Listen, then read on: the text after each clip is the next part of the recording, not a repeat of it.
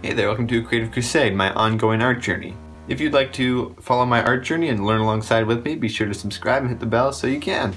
Alright, so this is the fourth and final Drawabox lesson 6 part 4 whatever video, yeah. So I did 2 more pages and also filled this up with more cast iron pans that didn't work out very well. Just trying to freehand ellipses is really hard when you have very little skill in that area. I just have to grind out a million ellipses to get good at that. Anyway, so on to what I did.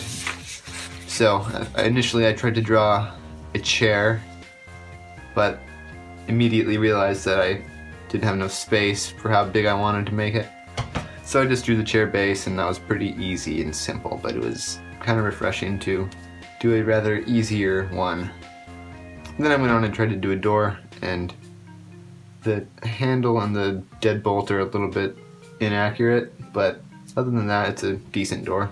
And finally, I tried to do a console controller, and it turned out awful. I just have very little practice with trying to draw super complex objects this way, and like trying to map it all out and stuff. It's really hard. So I'm sure lesson 7 is going to be a nightmare. Tried to do the top-down view and the side view, and tried to place them in there and build them off that. It kind of worked, but I probably just need a lot more practice on it.